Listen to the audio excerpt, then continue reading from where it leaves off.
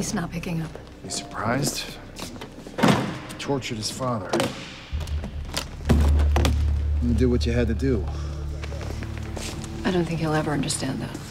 No, he probably won't. He lives in a different world. He'll never understand the work that we do. Sometimes I'm not sure I understand it. We do these terrible things and tell ourselves it's for the greater good, but... You have nothing to apologize for.